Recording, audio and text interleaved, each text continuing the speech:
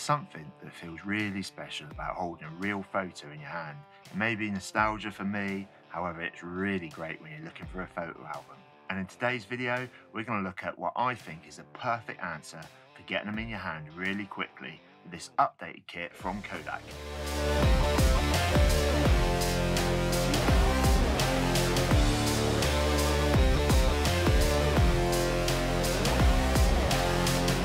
And that's where this new version of the KODAK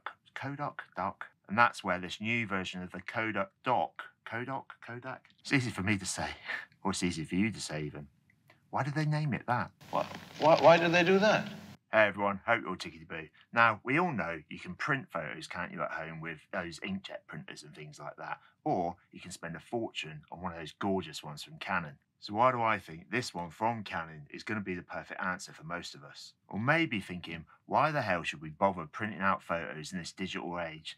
And if you're one of those people who loves to endlessly scroll through their phone or not actually hold those memories in your hand, then this video is probably no good for you. But if you want to get great quality photos that won't fade, are water resistant, then stick around because I'm going to give you some compelling reasons why actual photos are better than digital ones, and why this little beauty is going to be the answer to all your problems. First off, let's talk about the tangible aspect of real printed photos. See, I come from that generation where we actually only had film, and at that time you could only get a maximum of 36 shots on one camera.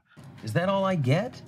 Yes. And I know it's coming back in fashion now, but it's a bloody expensive way of doing things. You see, what we used to do was be really careful on the shots we'd take. We'd finish off that roll of 36, take them down to the camera shop, yeah? We'd had to take them to a camera shop, not post them or anything like that. So do you like photos, man?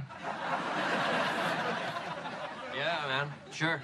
And then we'd wait 2 or 3 days to get them back. Amen. And 9 times out of 10, there were a few that weren't in focus, or the composition was pretty crap. Unless you was loaded, of course, then you could buy loads of film and pay for that priority delivery service where you could get them printed out on the same day. Yes, still a whole day. But you'd still get those ones with your finger over the lens, or the sun was shining too much, or, you know, it was hit and miss really, because you couldn't tell what you'd actually taken. But the beauty was then, is when you got them developed, they actually gave you a free film, so you came back and got developing there. And nowadays, you have to actually pay for the film and pay for them to be developed, which is bloody expensive, like I said. So those advantages of being digital, as we all know, you can just click away, you can take as many photos as you like, you can bring them back in Lightroom, you can play around with them, you can get the best ones that you really, really want to show off. But like I said, there's still something beautiful about holding that physical photo in your hands. It's that tangible reminder of a moment frozen in time that you can just take with you for years and years and cherish. And they'll even be around when you're not, just for a bit of history.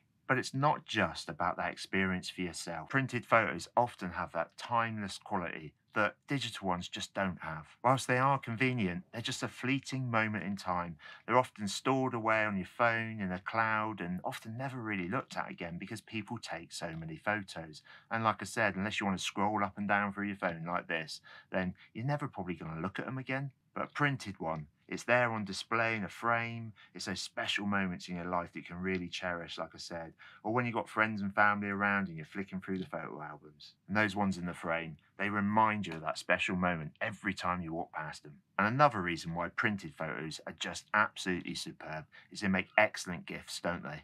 It's my birthday. Whether it's a birthday, an anniversary, a holiday, there's just no better way of showing somebody that you actually remember them and care about them than a personalised photo. And that's where the Kodak Dock, and it took me ages to say that properly, comes into its own, because you can connect your phone to it, either click it in the top here, just like this, or it connects via Bluetooth. Then you can be printing your photos out straight away. It gives you that opportunity to make those heartfelt gifts almost instantly. And there's another advantage, because if you forgot somebody's birthday, it's a really good way of being able to get something personalised for them. Now let's talk about the quality of these photos. As you can see here, they're really, really good. What actually happens is it has a 4-pass method in there, which I'll explain in a minute.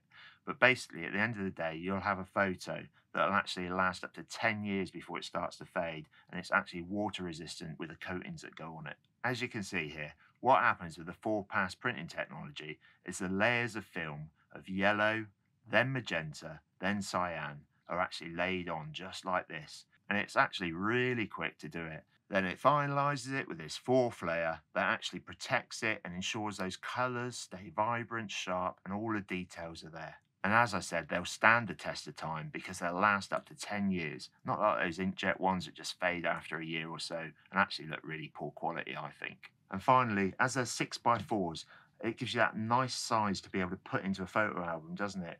And what it can also do, if you want to get bigger prints, it gives you that opportunity to print it off and square it up and get the composition just right before you send it off on a digital one to get those prints back in A4 and things like that. But with these ones, it's going to allow you to decorate your home, make a scrapbook, you know, those journeys and holidays that you've gone with a family and things like that. Just make those memories come to life that are going to often spark conversations when you're having parties and things like that and friends and family around. As for the costs, a pack of 80, just like this one here, comes with 80 sheets in there and the cartridge, and it comes in at around £22, which is roughly 25 pence a print. Yes, I know some of you are going to say I can send them off and get them cheaper and things like that, but it's the fact of being able to do it in your own home and be part of that whole process, that whole creative process, because as you can see in the app here, you can move it around, zoom it in and things like that, do small edits with it, and even put a white border or get creative with one of these frames on it. And as you can see here, like I said earlier, it connects either by Bluetooth or direct with both USB-C, and it comes with a lightning adapter if you've got those older iPhones. Now, one thing I would have liked is to make it even better is if it connected to either my Canon cameras or my Lumix cameras. That would have been brilliant.